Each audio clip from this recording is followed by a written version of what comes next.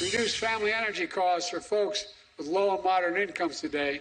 The Environmental Protection Agency will invest $7 billion from our Inflation Reduction Act in a new program called Solar for All.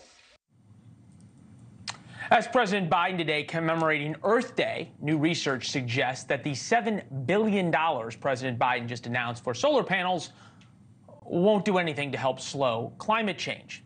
Since coming into office, Mr. Biden has proposed electric vehicles, regulating gas stoves, tax breaks for up to $3,200 for insulating your home. Todd Myers is the author of Time to Think Small, How Nimble Environmental Technologies Can Solve the Planet's Biggest Problems. He's an environmental researcher from Seattle. It's good to talk to you, Todd. Thank you. Look, and we got to sort of separate two things, right? Yes, the climate is changing. Anybody can reasonably agree on that. Why? There's certain explanations in terms of that there's the greenhouse effect, that's part of it cyclical, on and on. And now we're to the discussion of what to do about it. Is there any evidence that all of these proposals, all of these billions, trillions of dollars we're spending, is there any evidence that it's actually going to do anything? It may do something, but the fact is that there's a lot of waste in there. Right? EV subsidies primarily go to the wealthy and often to people who would have purchased electric vehicles anyway. So what additional CO2 reduction are we getting? Not very much.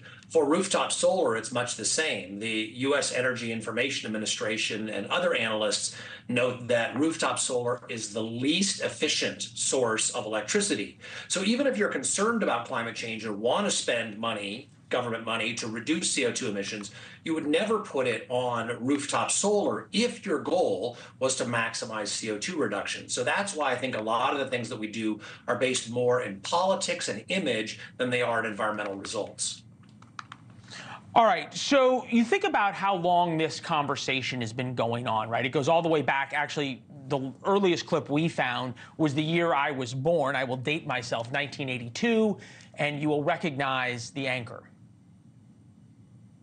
About rising temperatures on planet Earth heated up a hearing here in Washington today. For years, scientists have theorized about the dangers of the so-called greenhouse effect, the warming of the Earth's atmosphere due to the burning of coal and oil. If these scientists are correct, about 25% of Florida would be flooded, along with low-lying areas all over the world.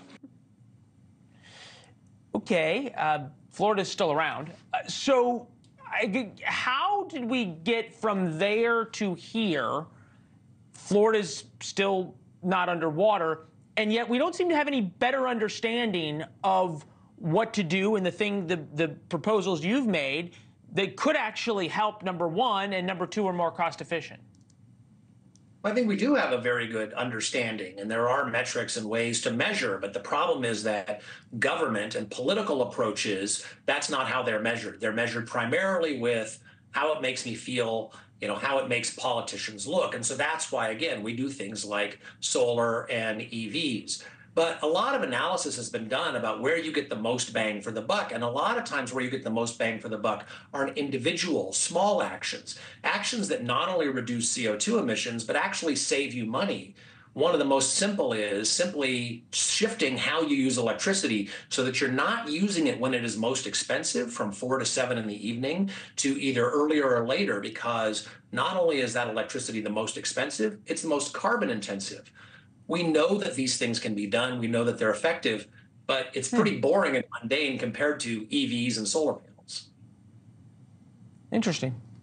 All right, Todd, we appreciate it. Thank you very much. We'll keep following the money. I know you will as well. Yeah, boring and mundane doesn't work as well in ads or in swing states. Thank you, sir. We'll talk to you soon. We wrote about this first on War Notes. That's our daily newsletter. Comes out every day at 4 p.m. Eastern. It gives you our look at the most important stories of the day, some interesting conversations. You can respond either to the email or at Leland Vittert on Instagram and on Twitter, warnotes.com to subscribe. Thanks for watching. Go to joinnn.com to find NewsNation on your television provider. And don't forget to click the red subscribe button below to get more of NewsNation's fact-driven, unbiased coverage.